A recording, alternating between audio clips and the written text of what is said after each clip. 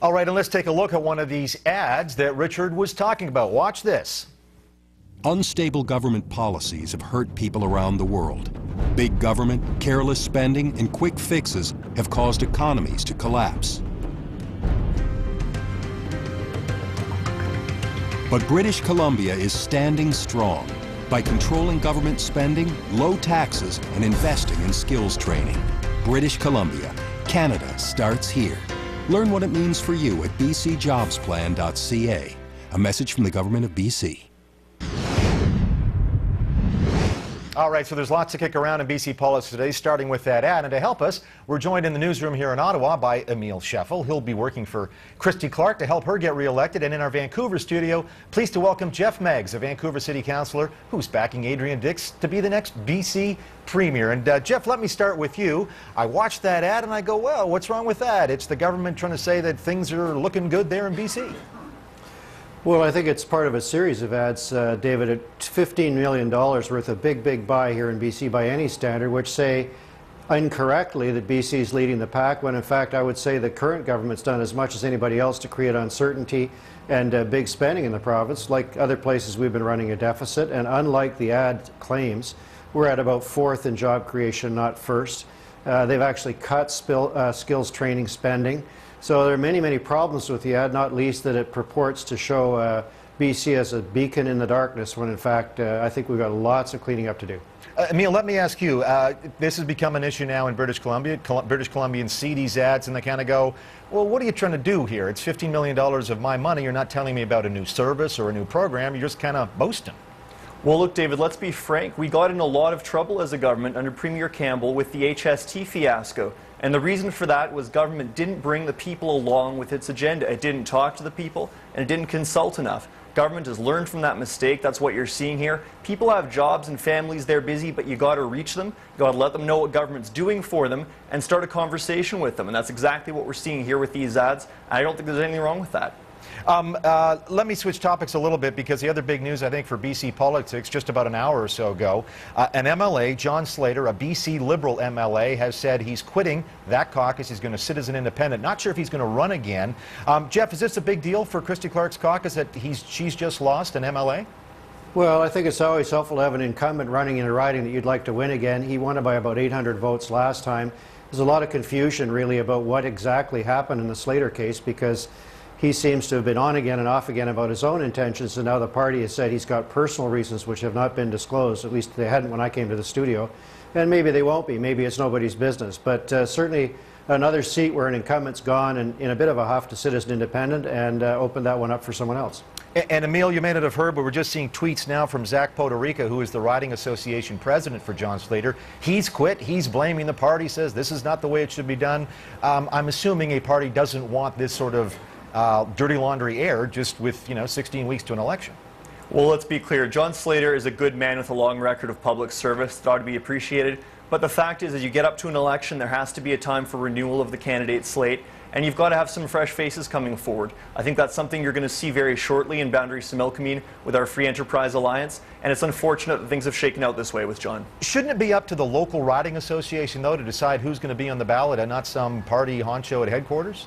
I think there's got to be a back and forth between the party and the local members. I think that's been taking place over a few months. As Geoff pointed out rightly, John unfortunately seems to have changed his mind a couple of times. So I think what's going on the ground isn't entirely clear. I'm hesitant to weigh into it too much. But I think you're going to see a great new candidate coming forward for the Free Enterprise Alliance. And it's going to be a heck of a race in Boundary-Similkameen no matter what.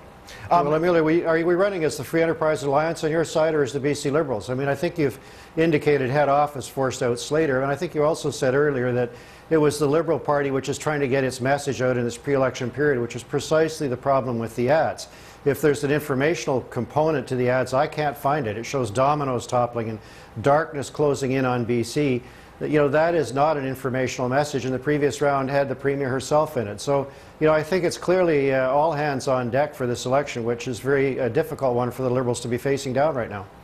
Well, Geoff, I'm sorry that you and your party are stuck in the age of the carrier pigeon and the stagecoach, but unfortunately it is 2013, and we have to reach voters where they are. That's sometimes at home in the evening, on their TV sets, and through the website that was advertised there, and the conversation that's going on there, through probably the biggest consultation of the citizens that a BC government has ever undertaken. That's the kind of thing that Premier Clark was elected to do, and she's just keeping her promises.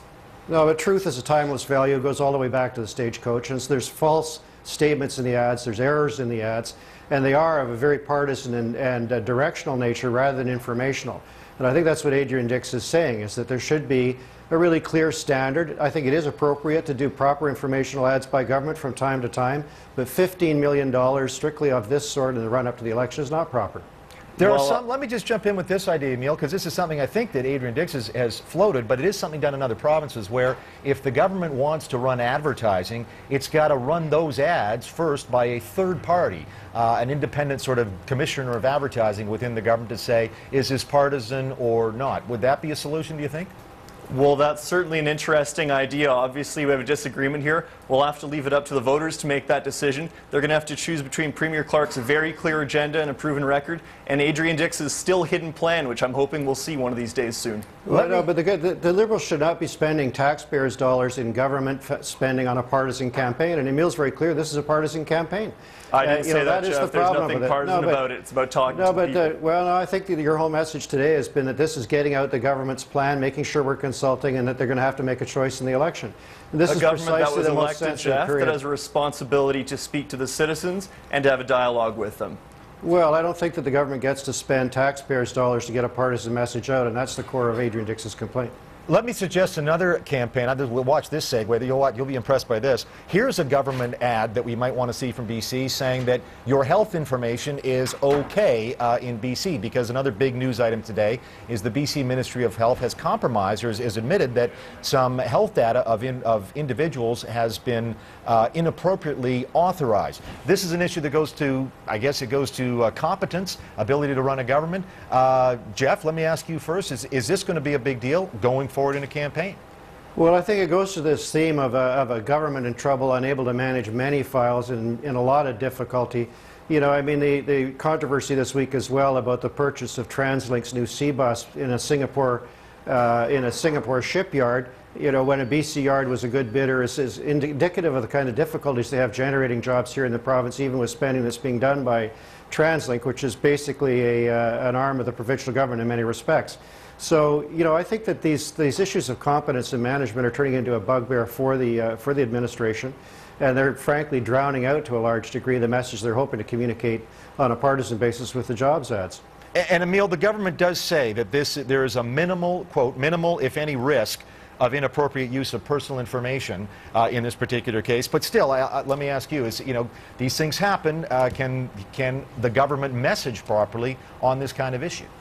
Well, you're right, David. These things do happen. In a bureaucracy, it's inevitable that mistakes are sometimes going to be made. Government's job is to try to minimize those mistakes and to learn from them when they happen. So I think you can expect in the next few days to see an action plan from the government to address this problem. And I certainly think it's something that decisive steps are going to be taken to make sure it doesn't happen again.